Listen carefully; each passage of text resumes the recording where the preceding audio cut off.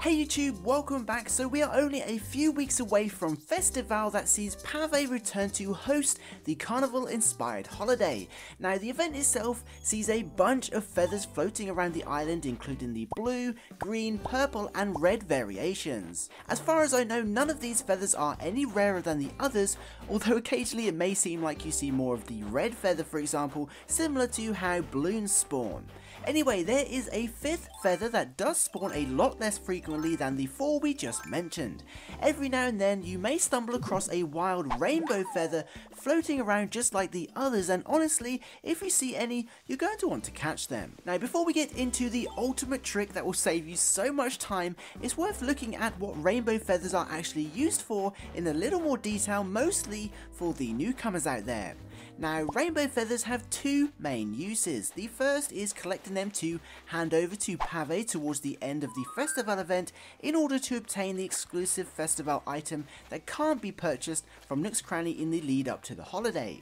The second is using them to customize the festival furniture you've purchased from Nook's or obtained through PAVÉ during the event. Now, just like the customization kits, some items require multiple rainbow feathers to customize them, and with them being so rare, it can be a bit daunting to want to customize an entire festival furniture set. Now fortunately, the rainbow feathers themselves can also be crafted, so you don't have to worry too much about finding them in the wild, but if you do, it's just a bonus.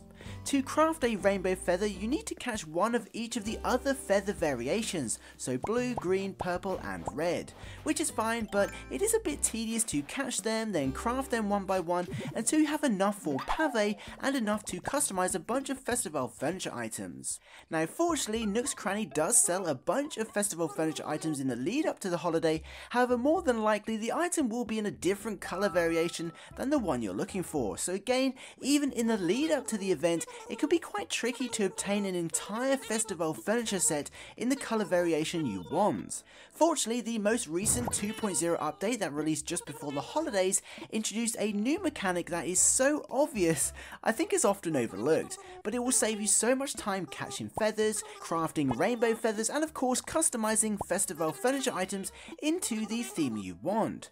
So what is this ultimate mechanic? Well, if you head to Dodo Airlines and take a trip to the mini archipelago that is Halves Island and speak with Cyrus, assuming you've unlocked him. If you haven't, definitely do that, and Cyrus will customize any festival item into another variation for a couple thousand bells.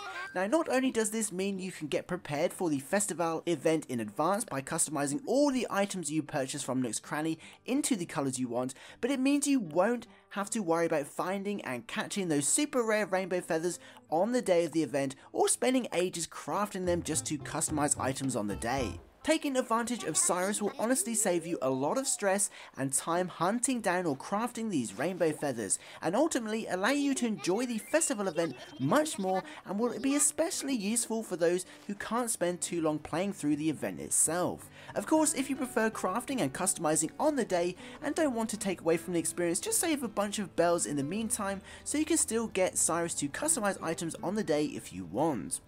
So there we have it. Thanks to the 2.0 update, we now have another way to customize event items and of course bypass the use of those super rare rainbow feathers.